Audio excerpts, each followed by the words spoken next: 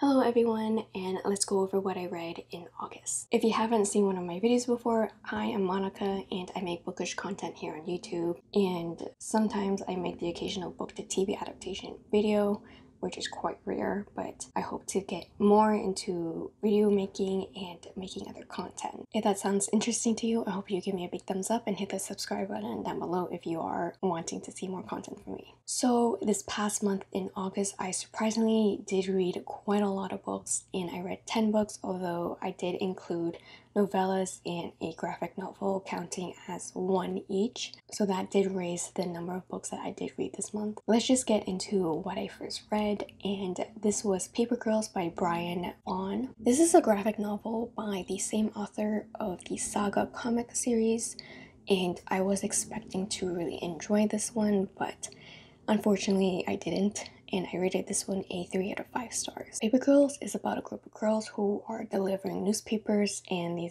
get involved of a alien invasion from the future. Overall, the concept sounded really interesting with time travel being involved, but the art style wasn't up to my taste, and there were some mentions of like slurs, so I was like, I might as well just stick to the TV show adaptation that is on Amazon Prime, so I think I would just stick to that instead. I do think that the concept itself is really interesting, but I just thought it could have been better executed. Anyways, moving on to my next read that I did finish in one day, and this was Final Girls by Riley Sager. This one was a really fast-paced read, and it's like a slasher movie in book form, and I rated this one a 3 out of 5 stars. So the title of this book is quite significant in this book, with a final girl being a sole survivor of a tragic event. There are 3 main final girls that we encounter in this book, but we do follow one main one, and her name is Quincy Carpenter, who is a survivor of a massacre that killed all of her sorority sisters and her boyfriend, and she is the sole survivor. Now it's been 10 years since that massacre,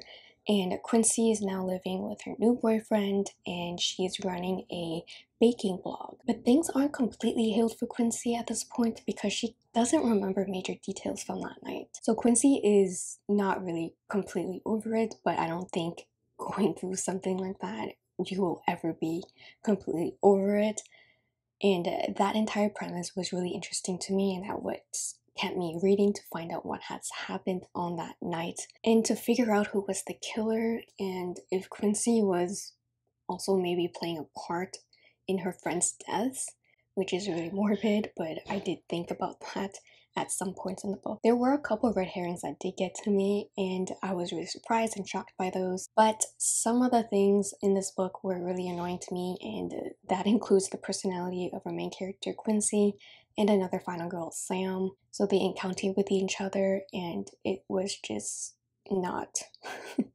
enjoyable to read. Mainly, I was really annoyed by their lack of foresight, and some parts of the book had me thinking, did that really just happen, or did that character just keep on saying the same thing? Sam, she really likes to call Quincy babe, and it's really annoying. I don't know why the author thought it would be a really captivating quality of that character, but I think maybe the author was trying to encapsulate modern day slang, but it was really annoying. But I do have to give this thriller credit for making me still be quite engaged and finishing this book in basically one sitting. Overall, the mystery and slasher elements were really interesting to keep you glued to the page, but there were some characters' motivations, and it was quite obvious to see who was against Quincy and who wasn't. I like the ending, however the execution of some scenes could have been better, but I really enjoyed this book overall, and I really do look forward to reading more of Riley Sager books. This next book was one of my anticipated reads for the summer, and it was The Many Daughters of Afong by Jaime Ford. I rated this one a 3 out of 5 stars. This book is a historical fiction with elements of magical realism, commentary on discrimination, and the role of Chinese women in history. The concept of this book was really interesting to me because there's mention of an experimental therapy that allows you to like heal your deep ancestral wounds and cultural traumas through your genetics. So that was a really interesting concept to me. And the ultimate goal of this experimental therapy is to reduce the intergenerational trauma that can get passed on. We are following the protagonist in a future timeline in 2045, Dorothy Moy, and she experiences depression, anxiety, and dissociation. And she's undergoing this experimental therapy in hopes of reducing her mental health status being passed on to her young daughter, and her daughter is showing signs of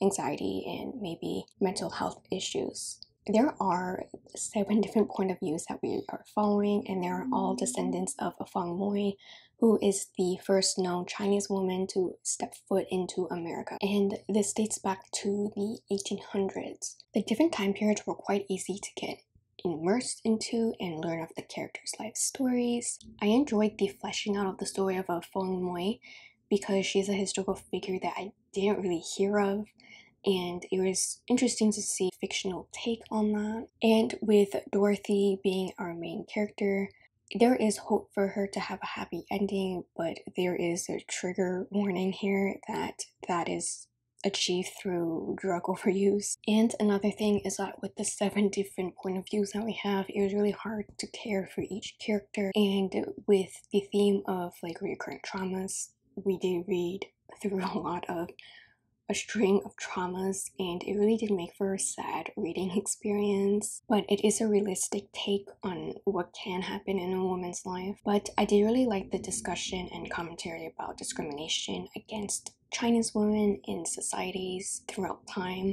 It was really well executed on that part. However, in a book such as this one, it really did undertake a lot of different themes, and it did get a little bit jumbled up, I would say. Though it was well executed, it did become overwhelming to the reader. Despite that, I did overall enjoy this book. This next book that I finally managed to read was The Power Now by Eckhart Tolle.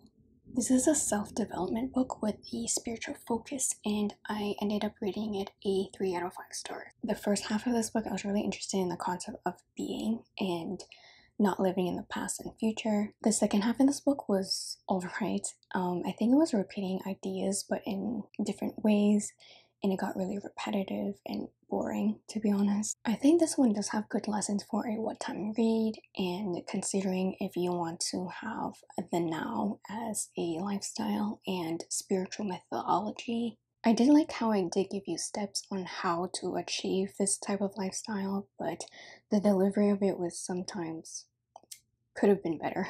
So my next read was a adult fantasy, and it was The City of Brass by S.A. Chakraborty, and I rated this one a 3.5 out of 5 stars. Don't get me wrong, it wasn't too bad of a fantasy. I really liked the atmosphere and the setting of this world. The book was really unique with exploring the different cultural and spiritual tension, brewing clan warfare, and centuries of Jin history. We do get 2 POVs in this book, and each one is exploring a different introduction to the world of the Jin, and we're introduced to the kingdom of the Jin known as Divbad. First, we have Nari, who is a Shafit, a half-human, half-Jin, and making a living from being a con artist and thieving from rich men. She's sharp, witty, and she's able to grift her way out of tough situations. Nari also has the ability to heal, and she can also speak the ancient language of the Jin. Her character really does have a strong start, but then that changes when she meets a Jin warrior called Dara, and that's when her independence starts to wane a little bit, and she's trying to learn more about the Jin world of Divabad.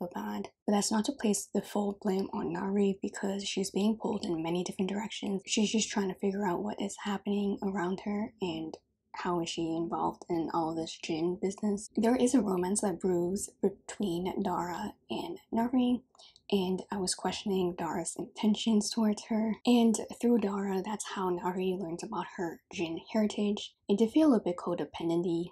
I think by the end of the book, she learns that she has to take action and try to get answers on her own. And the second point of view we have is Ali, who is a prince, and he is a Jin. Ali is a devout Muslim, and he really dislikes the violence against the Shafites in Divabad. He's really a sharp contrast to Nari's point of view, because he grew up in a world of privilege and wealth, compared to Nari needing to con her way to earn money. And Ali, he's also a trained warrior, and he wields like a cool magical fire sword, which does bring to mind like really nice imagery whenever there's like a fight scene with Ali in it. So his point of view brings us to the world of politics in Vivivad, and he is the second son of the king, and he then struggles to uphold the wishes of his father. Ali's character was one that was quite consistent throughout the entire book, and he's not really challenged that much, but he does get challenged at the climax,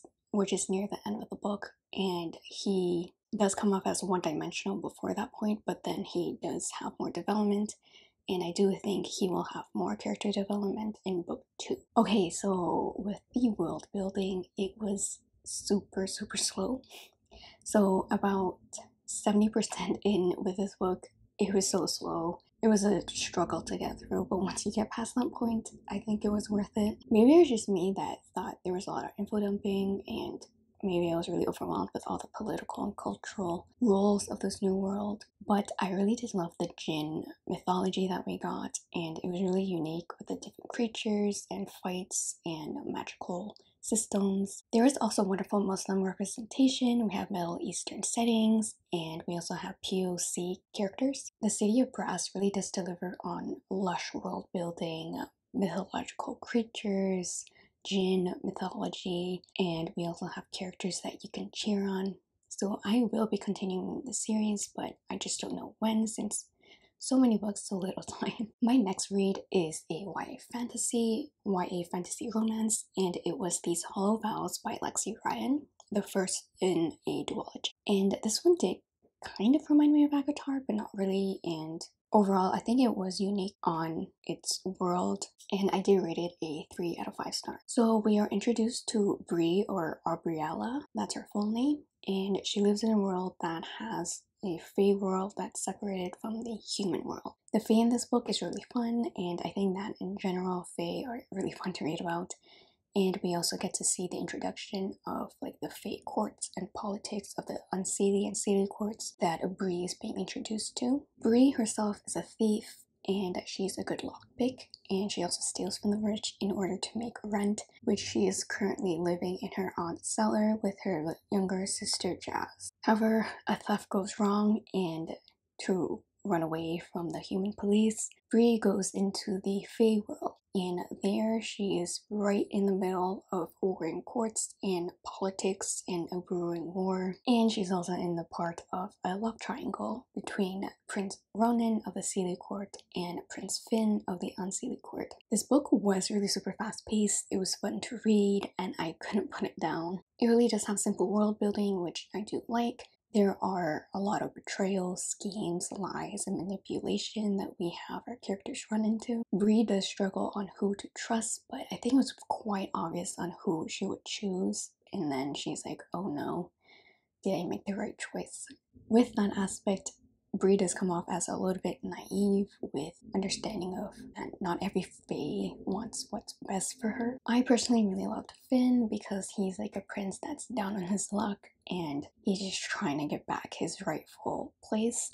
I think the love triangle itself was really fun overall, and it was definitely a really great start to this duology, and I'm really excited to get to book 2. Okay, so these next 2 books are part of the Skyward series by Brett and Sanderson. They're the 2 novellas that I read this month. So the first novella is called Sunreach, and then the second novella is ReDawn. So the first novella, Sunreach, I rated this one a 4 out of 5 stars, and I think this takes place during book 2, Starsight. There was a lot of exploration on the origins of the slugs that are in this book, and we learned a lot more about that. And with Sunreach, I think it was really fun and short novella, and to see where other characters are up to. But with ReDawn, it was a little bit too much. With ReDawn, I rated it a 3.75 out of 5 stars, and it did continue off from where the first novella ended. And I think with ReDawn, I was just thinking that these novellas could have been a lot shorter, although the novellas are quite important to read, I think, before book 3, Cytonic. It was just a lot of unnecessary information at times, and it just could have been shorter in general. Okay, and then the next read I finished was Carrie Soto is Back by Taylor Jenkins Reid. This one I rated a 5 out of 5 stars, and I was really in love with this one, but I won't say much of my review here in this wrap up because I did upload a separate video covering what I thought of this book, and if you're interested in that, I'll link that in the eye above and in the description box below. But some really quick thoughts on this one. I really did love how it was centered around a older athlete that's making a comeback, and there was also discussion about double standards in sports and how persistence can really pay off. But if you do want to check out my full review, I will link that everywhere. Okay, and then my last read of August was Cytonic by Sanderson. It's book 3 in the Skyward series. I rated this one a 3 out of 5 stars, which is quite a low rating for Sanderson for me. But this one was just so long-winded. It was a lot of repetitive themes from, I think, book 2, Starsight.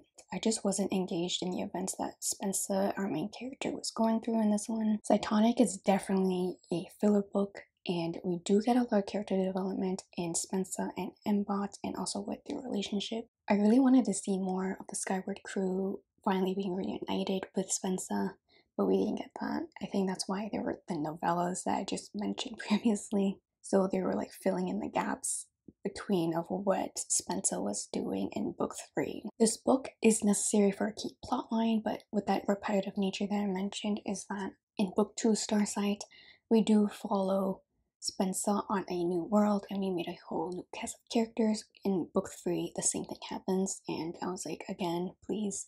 I really do love the ability that Sanderson has to connect all these creatures and alien worlds and expanding the Skyward universe. It's really great that he does that, and it's really complex, but I think it could have been done on a quicker timeline, so Cytonic would have been so slow to me. I just get bored of the constant traveling in Cytonic, and I did really like Spencer and Mbot's relationship and friendship that we do get to see. Other than that, the ending to Cytonic was wild, and it was really hard for my mind to wrap around the ending, and we do get to see more of what Delvers are. I do hope in book 4 we do get to see Spencer and the Skyward flight reunited, and to see how this series concludes. So that was my reading month in August, and I really do hope I could read more in the upcoming months, but I am going back to school and I have work, so my reading might go on the back burner, but hopefully not.